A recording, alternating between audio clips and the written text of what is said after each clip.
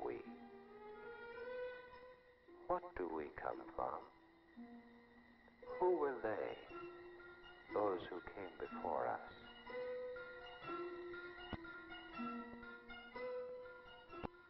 We invite you to go with us backward into time on a journey of adventure and discovery, to seek for clues to the forgotten heritage of man, to uncover with us the long-lost secret of the Maya Temple.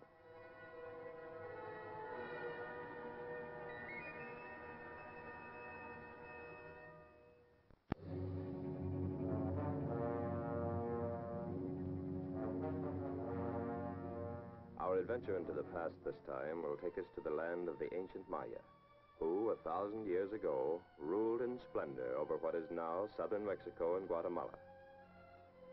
To guide us on our journey, we have with us one of America's best-known anthropologists, the director of the University Museum of the University of Pennsylvania, Dr. Froelich Rainey. I suppose no civilization has ever vanished, leaving behind it so many unsolved riddles, so many unanswered problems as that of the Maya civilization. We don't know how it began. We don't know how it ended. When the Spaniards conquered Mexico some 400 years ago, their priests destroyed practically all the Maya records as works of the devil. This may or may not have been a blow to the devil, but it certainly was a blow to us anthropologists and historians. We've been sitting up nights trying to piece the story together ever since. All anyone has to do is to look at their buildings and their sculptures to see that they reached a pretty high level of civilization. They were the only American Indians who had developed much beyond picture writing. Some of their books remain to us, like this. In spite of all they achieved, the Maya had no plow. They had no spade. And even though they built fine roads, they never made use of the wheel. Much of their energy was spent in the study of the mysteries of time and in the movement of the stars and the planets. Time was an obsession with them. They actually worshipped it. They covered their monuments and buildings with calendrical reckonings.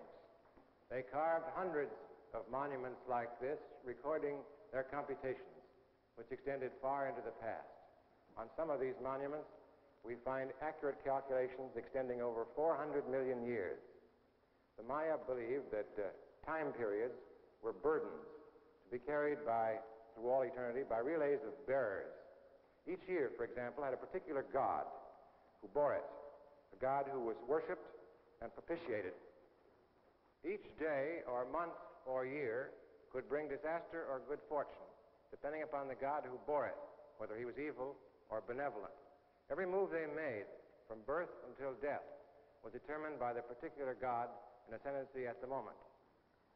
How the Maya ever got anything done under a system like this, it's difficult to see, but they did. They built magnificent cities, temples and palaces of stucco and stone, beautifully decorated. They placed their buildings on towering step pyramids.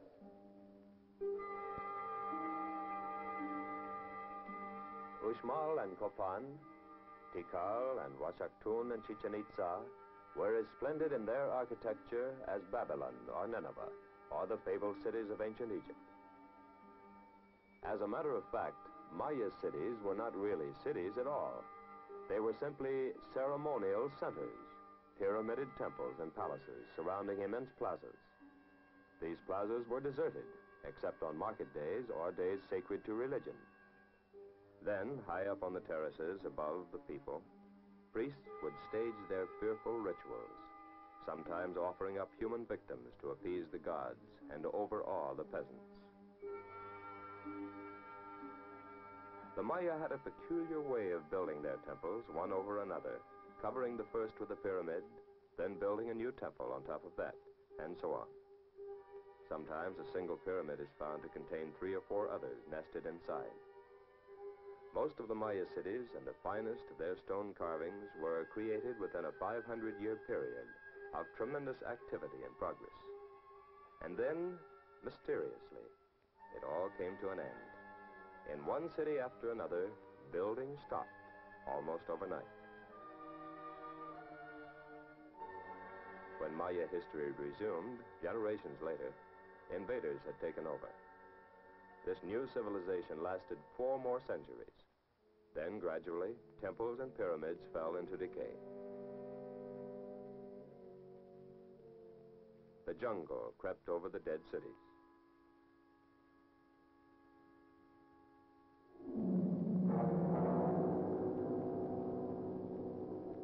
For 900 years, the world forgot that the Maya had ever existed. What explains the collapse of the early civilization? For a long time, it was believed that the people migrated. Their land was worn out, so they abandoned their cities and farms and moved north to clear new land and build new cities.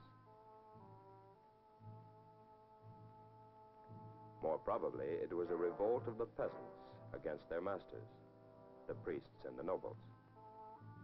With the death of the educated classes, building stopped, religion declined, and the civilization died. In time, the proud Maya became the patient, burden-bearing Indian of today.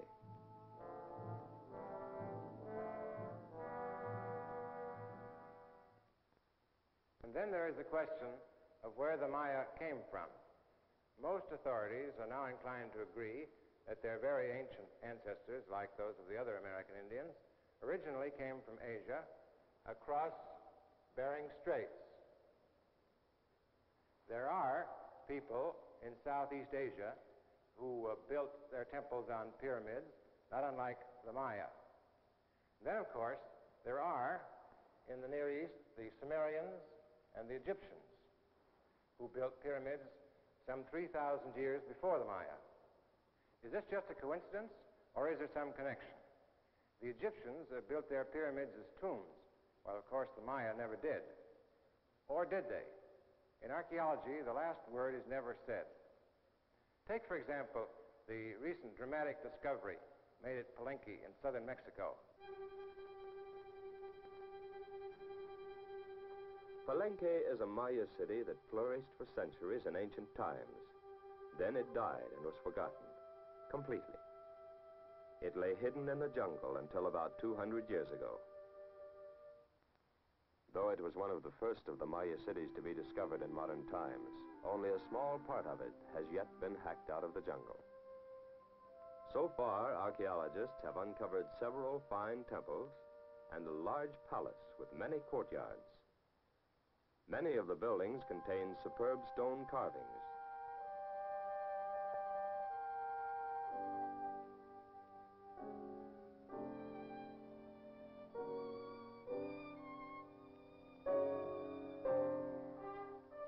Dominating the main quadrangle at Palenque is an immensely high pyramid, capped with a building called the Temple of the Inscriptions, because its inside walls are partly covered with priestly computations. Only in recent years has a grant of Rockefeller funds made it possible for the Mexican government to begin clearing and excavating in earnest at Palenque. To take charge of the work at Palenque, the government picked one of Mexico's ablest archaeologists, Dr. Alberto Ruz. From the very beginning of operations, Dr. Ruz had been fascinated by the Temple of the Inscriptions. Because of its height and because of the fact that it had never been explored, he felt sure that down inside, something interesting might be found. Others before Dr. Ruz had been impressed by the towering bulk of the pyramid. They had suspected that it might contain some surprises. But before, there had been no funds to work with.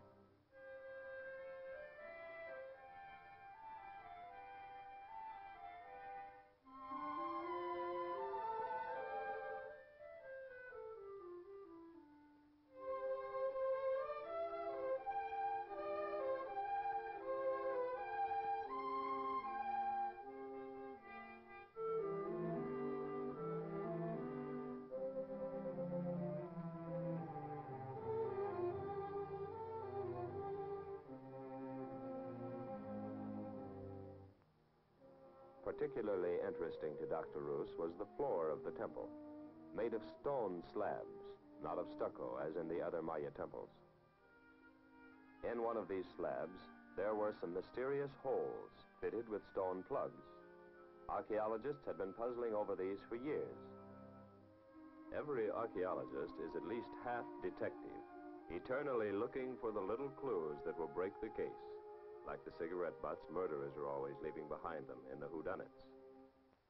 Maybe they were to hold incense. Or to hold ropes for lifting. Perhaps.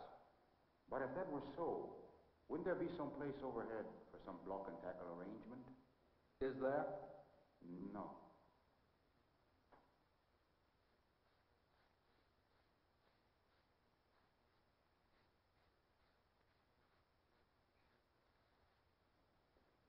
Caramba, ¿qué es esto? What is it? Let me have your trowel.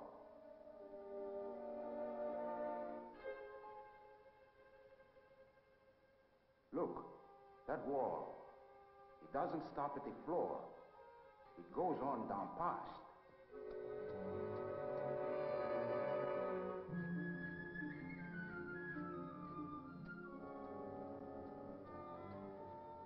You think there's another pyramid down under? Not with this construction. There's something odd here. Something I don't understand.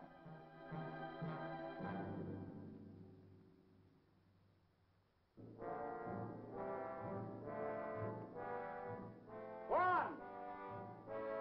¡Sube con tu gente! Sí, señor. ¡Vénganse!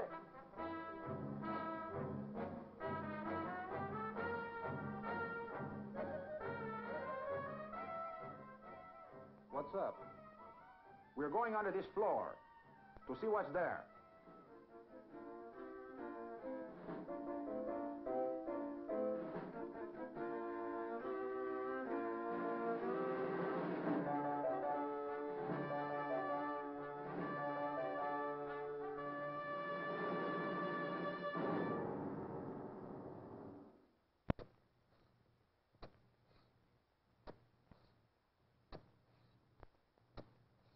When you read about an archaeologist stumbling across some buried treasure somewhere, you can be sure of one thing. The stumbling was the end result of a lot of knowledge, a lot of shrewd deduction, a lot of good, hard work, and very little luck. The treasure that turns up may not always be what he's looking for, but it is no accident that he found it. What Alberto Ruz came across when he dug under the floor of his Maya temple was not the lower-level temple that might have been expected. It was something absolutely new among Maya discoveries.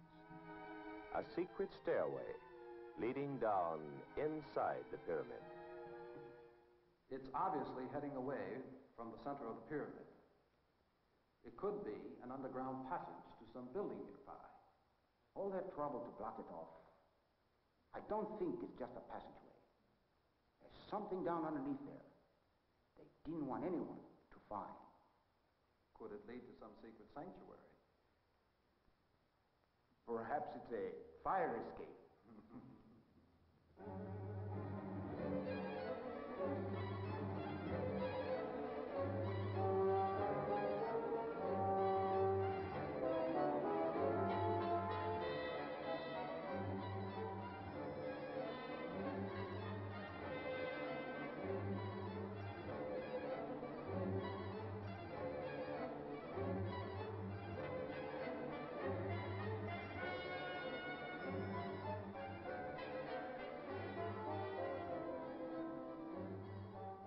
Whoever had set out to block off the stairway, for whatever purpose, had done a good job of it.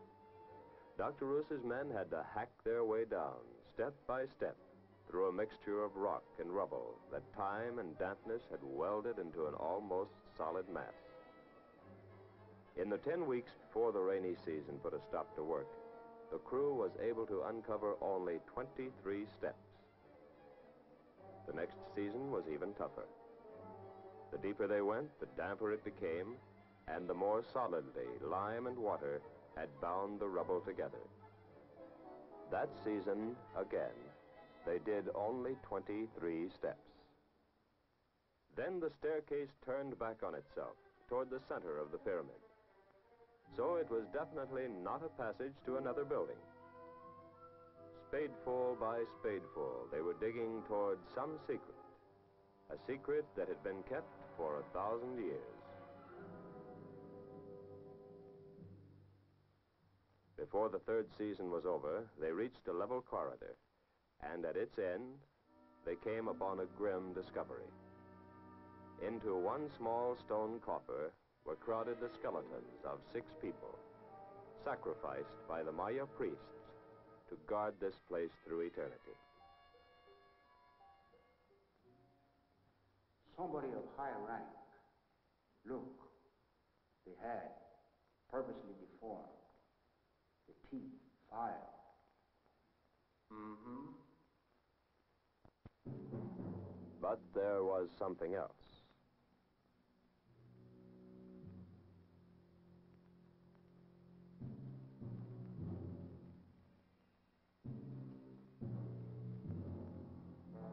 In a wall, beside the coffer, was a great triangular block of stone, slightly ajar. The door to the secret of the temple.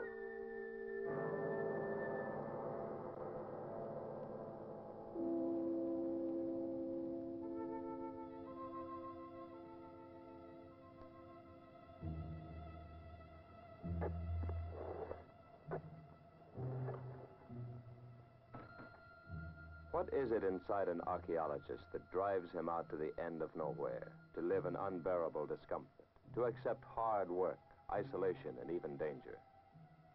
It is the hope that comes to every one of them, every time he starts digging, that this time he may hit the jackpot. Some discovery, some bit of evidence that will tell him something about the past no one has known before.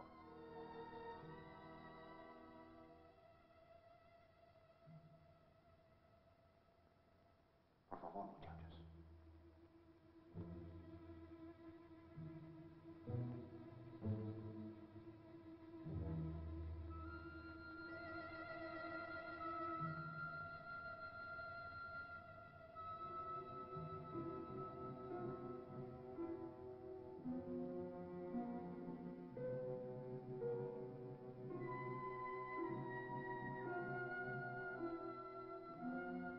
1,000 years of dripping lime had transformed the chamber, but the carvings on its walls were still as magnificent as the day they were finished.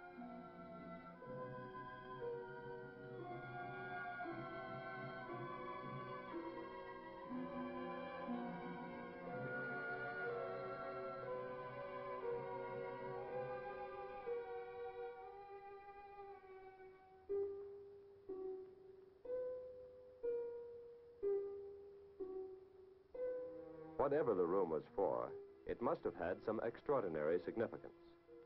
Almost filling up the center of the chamber was an immense stone slab, intricately and beautifully carved, one of the most important works of art ever uncovered among Maya ruins.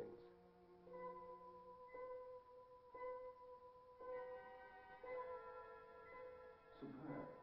I don't think I've ever seen an altar like this before. Perhaps it is not an altar. What else could it be? Perhaps the cover of a sarcophagus. That's impossible. Look at the size of that slab. It couldn't have come down those narrow steps. What if the whole structure was built as a tomb? But we know that the Maya never built their pyramids as tombs. In our field, it's never safe to say never. Jacking up the slab was laborious, careful work. Always in Dr. Roos's mind was the risk of breaking it. But it was a risk worth taking, for underneath might lie something more important still. Listo. Cuatro. Listo. Cinco. Listo. All known facts about the Maya and their ways contradicted Dr. Roos's theory that this huge slab was the cover to a sarcophagus, that this chamber and the pyramid within which it lay were built to entomb the remains of some great Maya personage. Listo. Doce. Listo. Trece. Listo. Cuidado!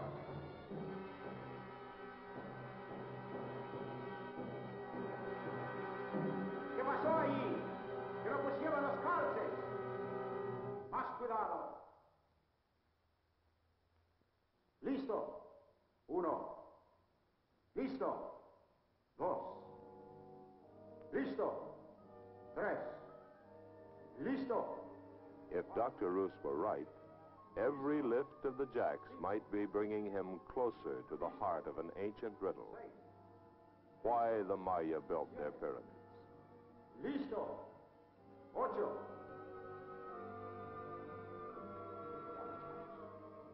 Bueno, your flashlight.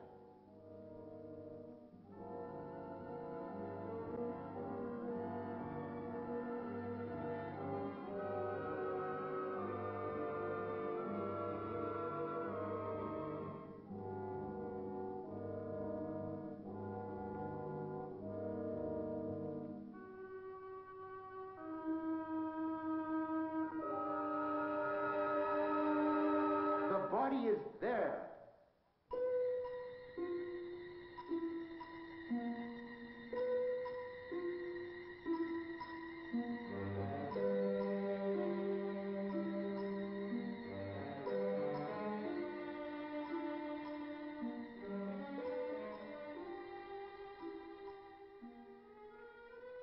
This was the secret of the Maya temple. All that time had left of some forgotten Indian who, in his day, had been great and powerful.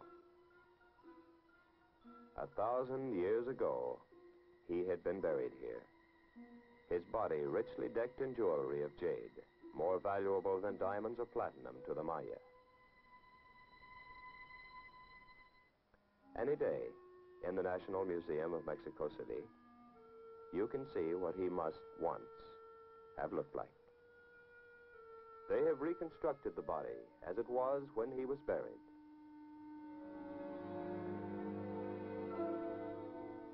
The scattered jewelry has been reassembled. The jade mask, which had fallen to pieces, has been put together.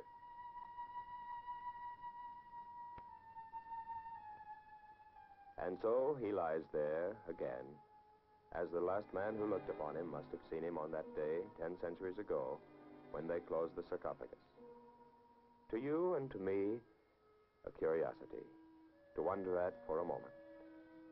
But to archaeologists, more, much more. To the archaeological world, this discovery by Dr. Roos is one of the jackpots of recent years. It takes us one step nearer the elusive truth. His discovery has shown that at least in one case, the Maya built a pyramid over a tomb much like the Egyptians. Does this demonstrate a connection between the Egyptians and the Maya, between the old and the new world? Perhaps not. But someday, someone, somewhere, may find another clue. And then we will know, and we will have established one more fact in the fascinating detective story